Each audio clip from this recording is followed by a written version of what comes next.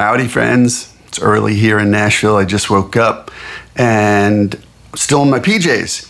But I found this great video behind me. I don't know if you can see that, but it's my good friend, Glen Hansard. He's just the nicest guy, maybe the nicest guy in the whole music business, honestly. He's so genuine and humble. When I told him once, I said, dude, you're like an E away from an EGOT. And he's like, what the hell's an EGOT? And I'm like, you don't know what an EGOT is? He's like, is that some American thing? And I'm like, American thing? There's only been 17 EGOTs in the whole world. And he's like, what is that? And I'm like, Emmy, Grammy, Oscar, Tony. I go, you got Grammy, Oscar, Tony. You just need an Emmy. He's like, get out of here. Like, it just like meant nothing to him. It was a hilarious conversation. But anyway, Glen on his channel, I just found this. This is why I'm sharing it with you.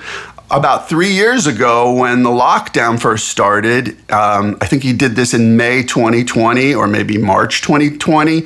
Anyway, go to his YouTube page, Glen Hansard, and he's got Glen Hansard on songwriting, and it's 2 hours long, so put some time aside. But I just thought it was pertinent after doing my songwriting course, because Glen and I have had conversations about songwriting, and he has a totally different approach than I do, but equally valid. And I think you might be able to learn something. Like I said, it's 2 hours long, so, you know, gauge it, like when you can sit down or watch it in parts. But it's really fascinating. He's a sweet guy. And there's just no one way to write a great song. And he says that in his video. Check it out when you get some time. I think you might learn something. Glen Hansard, one of the best.